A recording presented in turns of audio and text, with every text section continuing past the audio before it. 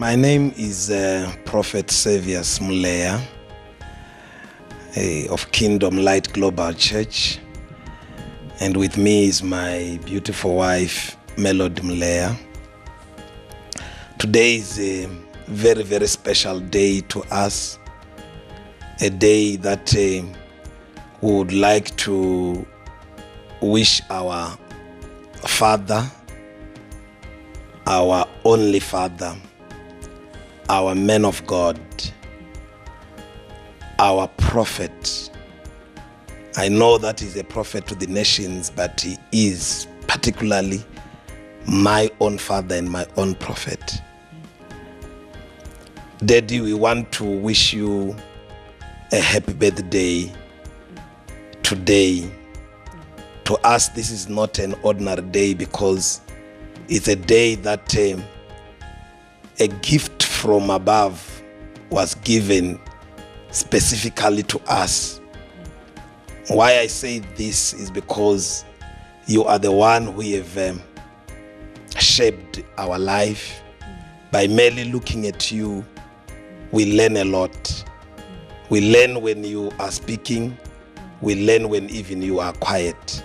Your life is a sermon to us, and we follow you every day, and we are seeing positive results. When I finished Bible college, I decided not to try to go into ministry without having seen you personally and get the blessing, because I wanted everything that I saw manifesting in you, Daddy, and in your ministry. So I got, by God's grace, I got that opportunity. You laid hands on me, you spoke words, and I went out with those words, with those blessings. And when we started ministry, it was so good. It was not difficult like I heard from others. The grace overtook, I can say, maybe my ability. It was now the grace that you have given to me that was working. And in 3 months, we already had 500 people, more than 500 people coming. Each and every area that we rented out we were having overflows until we decided to build. And when we started the building, the grace was still speaking even stronger. The more I listened to your word, before I preach, I go listen to your word, and impartation was coming through the DVDs.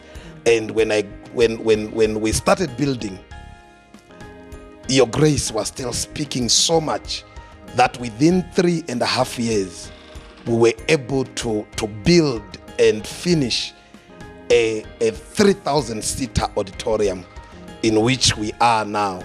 And then I was just everything about me was just your manifestation. And I was pastor yesterday.